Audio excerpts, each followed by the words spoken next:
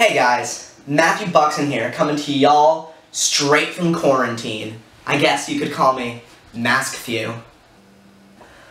Today we're going to be talking about Never Let Me Go by Kazuo Ishiguro, but more specifically, the symbol of the woods behind Hailsham.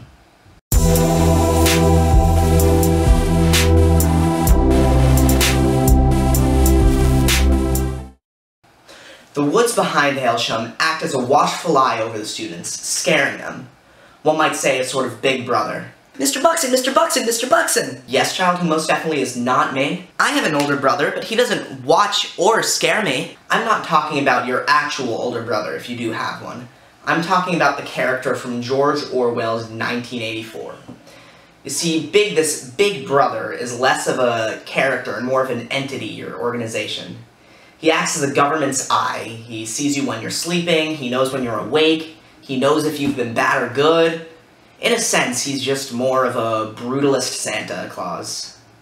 The big difference is that these students are very aware of the forest's existence, and they're in fact terrified of what it holds. Being scared to enter some random forest at night is one thing. Being scared just to look at it is a whole other topic. In one case, a student is forced to look at it for punishment and won't stop crying the entire night. There are all sorts of stories of what have happened there.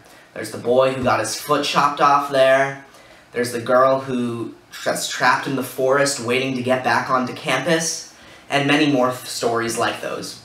The forest is a portrayal of the outside world to these students, a scary, harsh, sinister, unforgiving place that will leave you outside the gate, banging to get back in. Mr. Buxton, Mr. Buxton, Mr. Buxton! Yes, child, who definitely isn't me, because now you're in a different spot.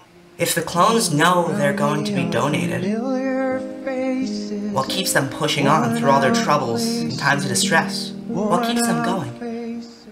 Okay, that's a lot to unpack of that. Look at the time. We're just running out of it. So maybe I'll answer that question later. But this is Matty B signing off. Adios, brochachas.